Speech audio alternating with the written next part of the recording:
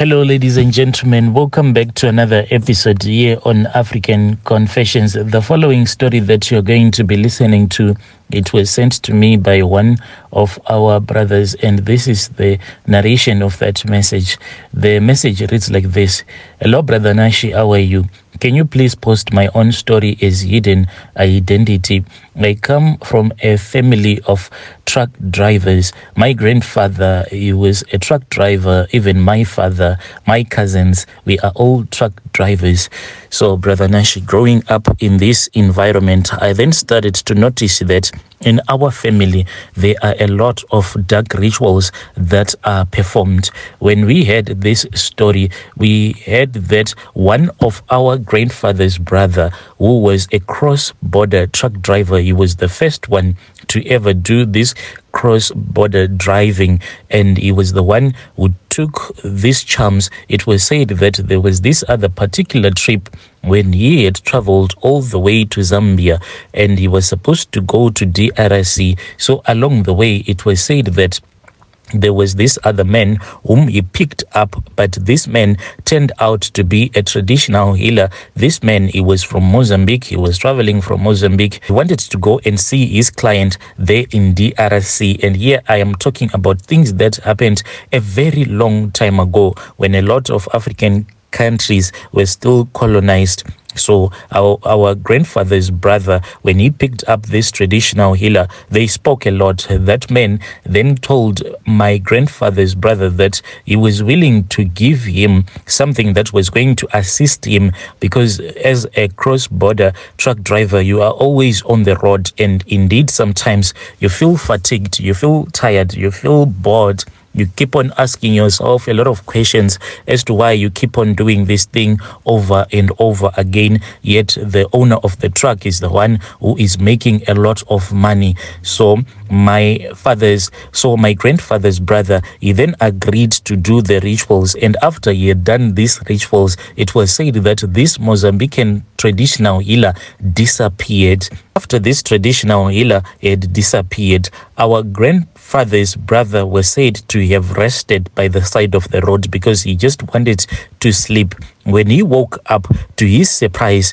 he felt that the truck was moving at a great speed. So he thought that maybe there were some rebels who had hijacked his truck. But in those days, it was unheard of people hijacking a truck. When he woke up, when he looked at the driver's seat, he saw that there was a baboon, a big gray baboon that was driving. Our grandfather's brother said that this baboon then spoke with him. It was now connected to him, and the day that this baboon was going to die, that was the day that he was also going to die. So our grandfather's brother started making a lot of money. He never rested, that man. He was always on the road. He would only rest when the engine's temperature would have gotten so high, so much that the truck will start to complain and to lose power. That is when he will just rest the truck. He would not rest, but he had the truck. He would not rest, but it was the truck that would be resting. Then after the engine would have cooled down, that is when our grandfather's brother will continue with his journey.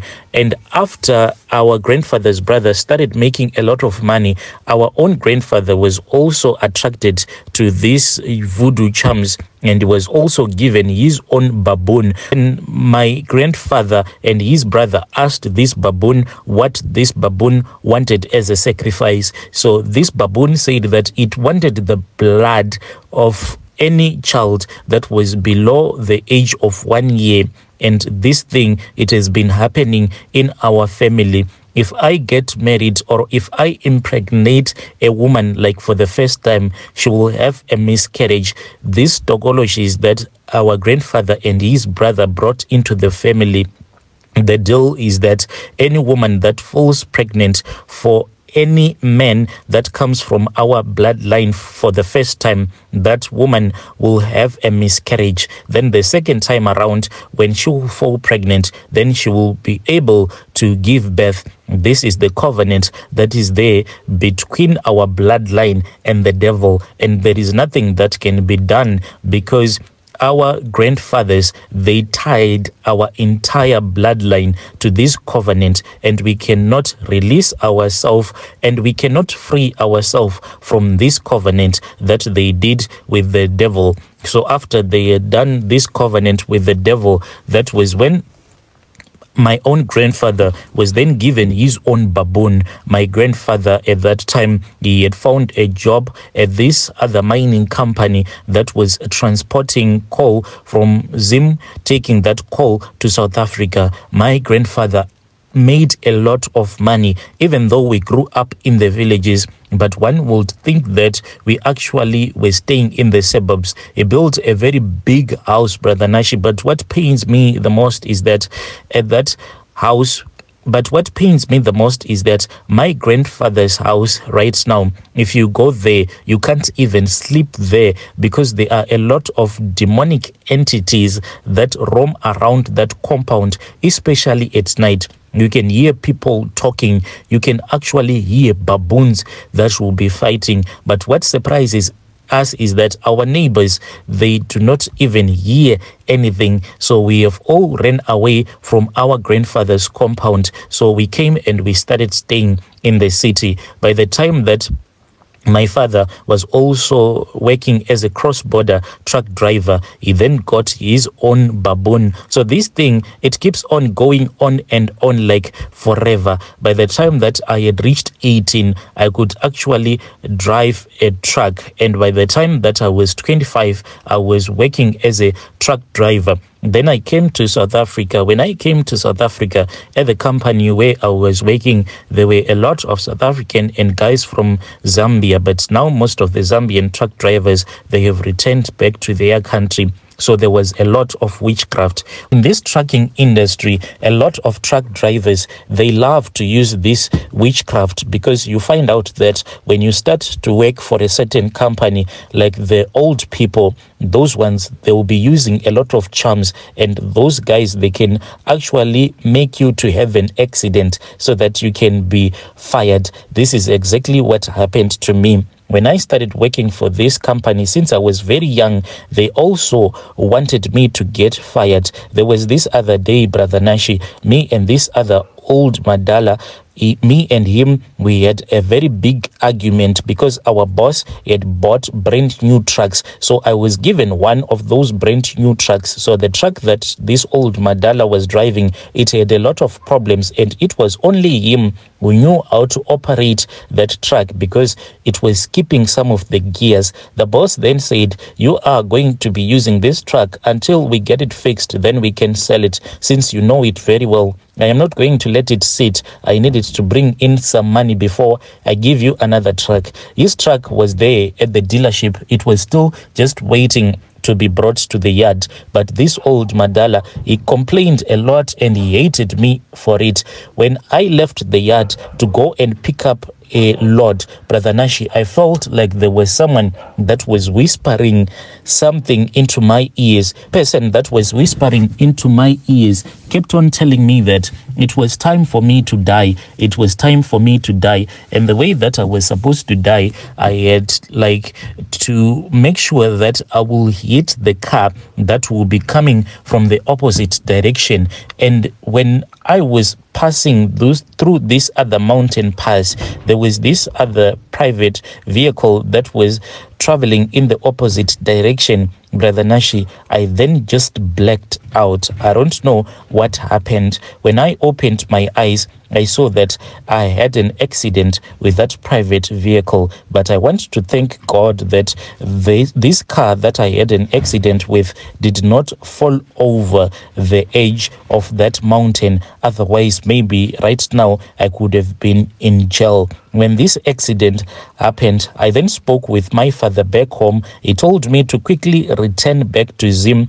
When I went to Zim, that was when I was initiated and I was given my own baboon. When I was given this baboon, I had to train it because it was quite young and naughty at the same time. Brother Nashi, this is what I do. When I am traveling, sometimes I actually go to the sleeper cab and I will be sleeping as this baboon will be busy driving.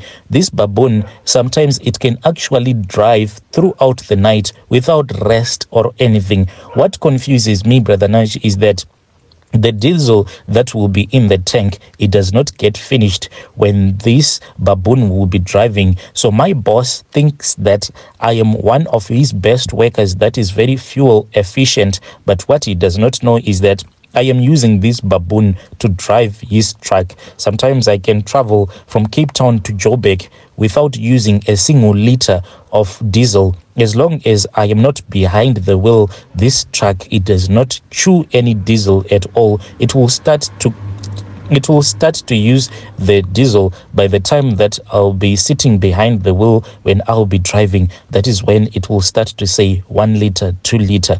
But my boss does not even understand how I am so fuel efficient like the way that I am. He regularly have me to talk with the other drivers, but I cannot tell them anything because I am using these rituals. I know that my story is quite confusing, but this is what happens in the family. We use these baboons, Brother Nashi. I can sleep throughout the night knowing that the wheels on the truck will keep on turning round and round without ever stopping. Brother Nashi, this is what I do. I can actually get a load that I am supposed to go and deliver in Harare. I will travel without resting. I will only stop at the weighbridge, at the toll gate, and at the border. But from there on, I will be traveling non-stop, Brother Nashi. These are the rituals that we perform as a family. And I know that now that I am training my own sons, I know that one day I am going to pass on this covenant that we did with the devil to my own son, to the next generation. Dear listeners, right there was a message that was sent to me, and that was the translation of that message that was sent to me by our dear brother.